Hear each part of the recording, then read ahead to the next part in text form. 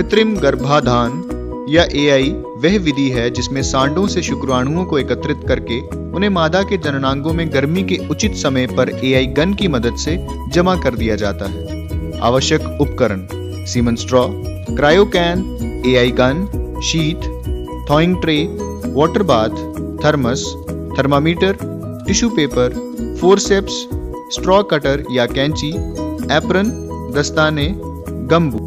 AI की प्रक्रिया: water bath में रखे गर्म पानी के तापमान की जांच की जानी चाहिए और थॉइंग से पहले पानी का तापमान 37 डिग्री सेल्सियस होना चाहिए।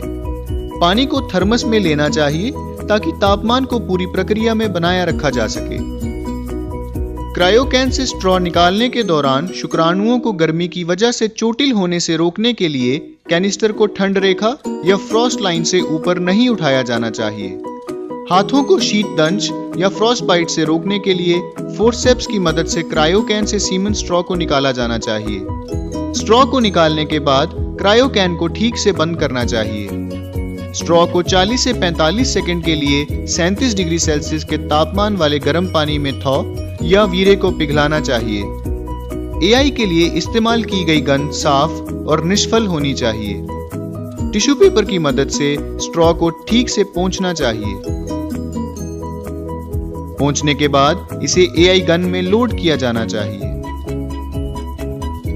स्ट्रॉ को प्रयोगशाला सील या लेबोरेटरी सील वाले छोर से स्ट्रॉ कटर या तेज कैंची से 90 डिग्री के कोण पर काटा जाना चाहिए।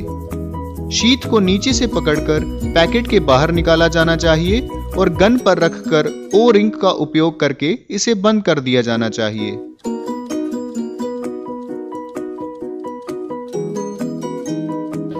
दस्ताने पहनने के बाद हाथ को धीरे से मलाशय में डाल दिया जाना चाहिए और गोबर को निकालकर मलाशय को साफ किया जाना चाहिए। योनि द्वार को पानी से धोकर टिश्यू पेपर की मदद से साफ किया जाना चाहिए। किसान की मदद से योनि द्वार को फैलाना चाहिए और मूत्र मार्ग में प्रवेश से बचाने के लिए 30 डिग्री कोण पर एआई गन डालनी चाहिए ताकि गन फॉर्निक्स तक पहुंच जाए। गर्भाशय ग्रीवा को मलाशय के माध्यम से मजबूती से पकड़ना चाहिए और गन को योनि से गर्भाशय ग्रीवा तक पारित करना चाहिए ताकि गन गर्भाशय ग्रीवा के आंतरिक क्षेत्र तक पहुंच जाए। फिर गन के पिस्टन को धीरे धीरे दबाएं ताकि वीर्य गर्भाशय में जमा किया जा सके। वीर्य को जमा करने के बाद गन को धीरे से ग्रीवा से निकाला जाना चाहिए। एआई के बारे में जानकारी नियमित रूप से रजिस्टर में दर्ज की जानी चाहिए। महत्वपूर्ण सुझाव: एक सफल एआई के लिए उचित गर्मी का पता लगाना बहुत आवश्यक है। एआई के बाद पशु को पर्याप्त आराम दिया जाना चाहिए। एआई के बाद नियमित अंतराल पर पशु की निगरानी की जानी चाहिए। 21 दिनों के बाद विशेष रूप से किसी भी प्रकार के गर्मी के लक्षणों के लिए पशुओं की जांच होनी चाहिए। यदि कोई असामान्य लक्षण दिखाई दे तो उचित समय पर उपचार किया जाना चाहिए।